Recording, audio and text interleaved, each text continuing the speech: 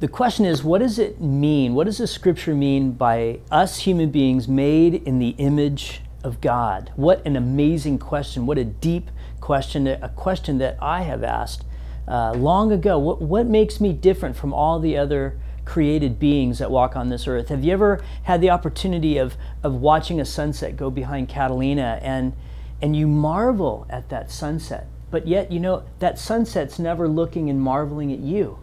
You are different than all other beings of the creative order. What does it mean that you and I are made in the image of God?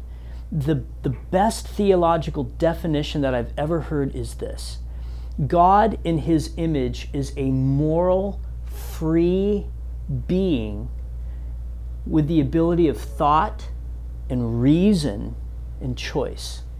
You and I, made in God's image, are a moral, free, that means we have free will. We are a moral, we have a sense of what's right and wrong. We are a moral, free being with the ability of thought, reason, and choice. This is what sets us apart from any other being in God's creative order. When you read in Genesis chapter 1, God says, let us make mankind in our image. What does that mean? This is what it means. What's so unique about you and I, or even people about the angelic beings? There's another being that God created that was also made in his image, and they're angels. Angels are moral, free beings with the ability of thought, reason, and choice. And with freedom comes the ability of choosing. We can choose to accept God or reject God. We can choose to love God or not love God. We have free will. This is what makes you and I so different than every other created being that walks on the earth. You are very special in the eyes of God. There's something unique about who you are. There's a divine spark in you because you are made in God's image.